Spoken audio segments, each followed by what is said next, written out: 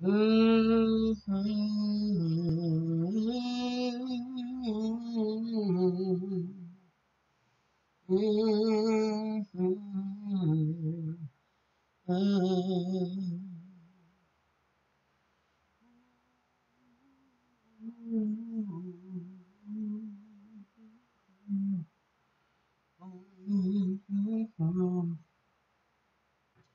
Good morning, good afternoon, good evening, family.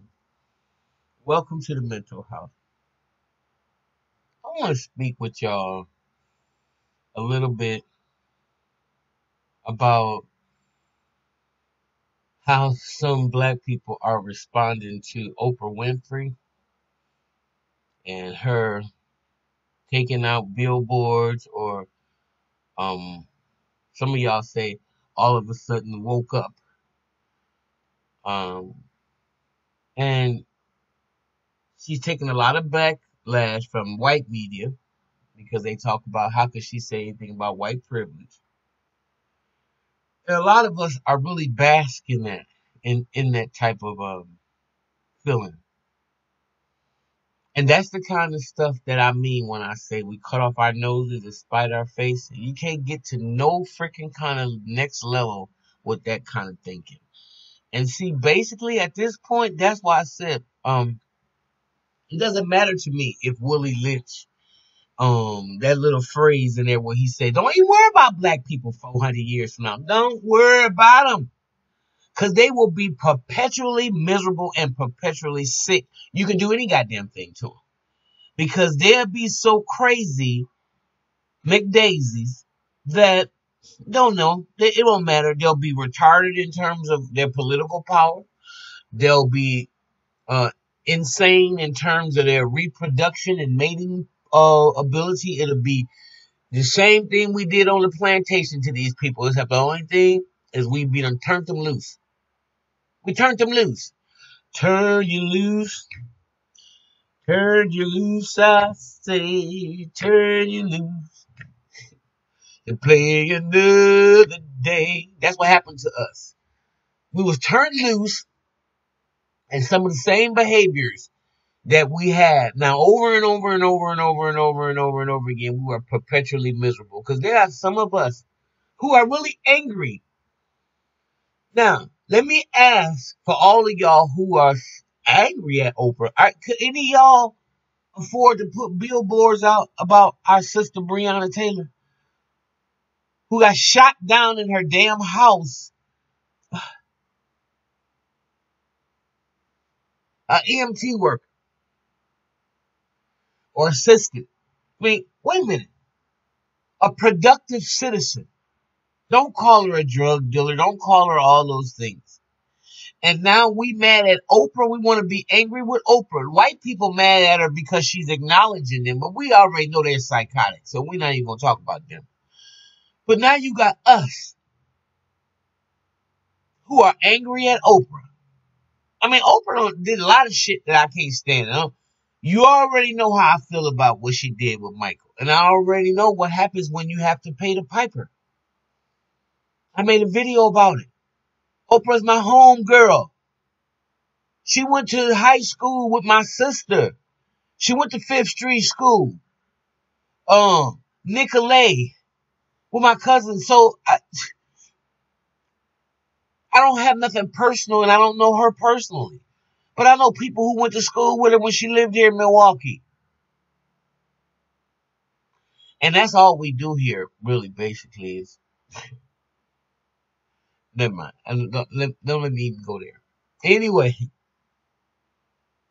she's distanced herself um and from Milwaukee, which is the number one segregated city in the United States.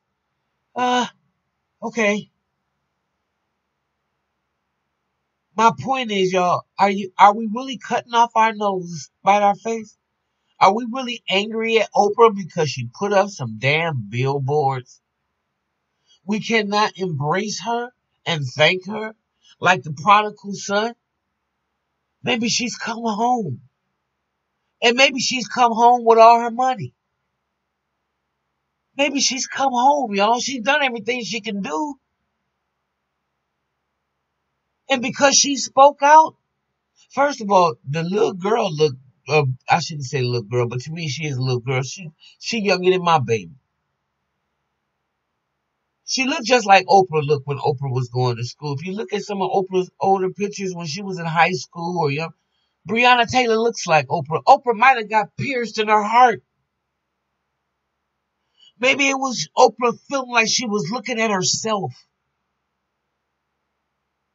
What do y'all feel about redemption? You can feel redemption for Tucky Williams, and all the shit and the mayhem that he created. You can get mad because Arnold Schwarzenegger just pulled the plug on him, right?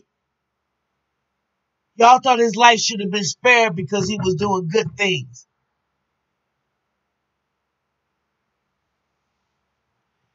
We ain't got no love for Oprah because she put up them billboards. Or we ain't got no love for her because she did that shit with Mike. What is it? Can she ever redeem herself? Tucky can redeem herself. Can Oprah ever redeem herself? I don't feel like that, y'all. See, that's why I wouldn't follow y'all asses nowhere. Oh, but you're on your way over a cliff. You won't listen. You're hard-headed, stiff-necked, and rebellious. You don't listen to nothing. We kill our babies, throw them in garbage cans, and we got the nerve to talk about we can't forgive no damn body. The nerve to be unrepentant and unforgiving.